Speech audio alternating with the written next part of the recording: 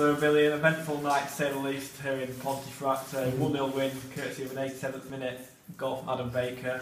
How do you sum up that game then? Probably one of the best wins of the season for us in terms of the circumstances, the conditions, the pitch, the stubbornness of Ponte, their organisation, the way they set themselves up.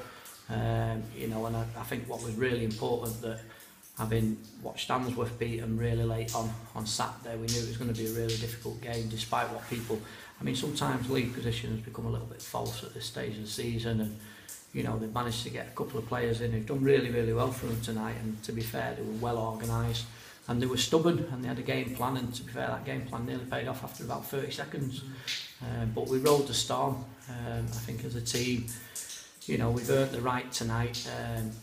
There's no bones about it. We're a footballing side. We've got some good technically gifted players who like to play. And tonight they weren't able to do that. They had to adjust the game plan. They had to play a different way. And in the end, despite almost running out of time, we've got the 3 points, which was really important. Yeah, and the pitch wasn't great, was it? It wasn't pretty, to say the least again. But the 3 points could be huge, couldn't they, in terms of in the long run? I think it puts us. That's since we come back now. That's 4 on the bounce. 12 points out of the last 4 games is a brilliant return for us. What we've got to try and do now is keep it going. We've got a massive game coming up this weekend. But again, that's another one. We'll have played Bridge twice then. I've gone on record as saying I think in terms of all the games we've played this season, I thought Bridge was probably one of the best sides we've played.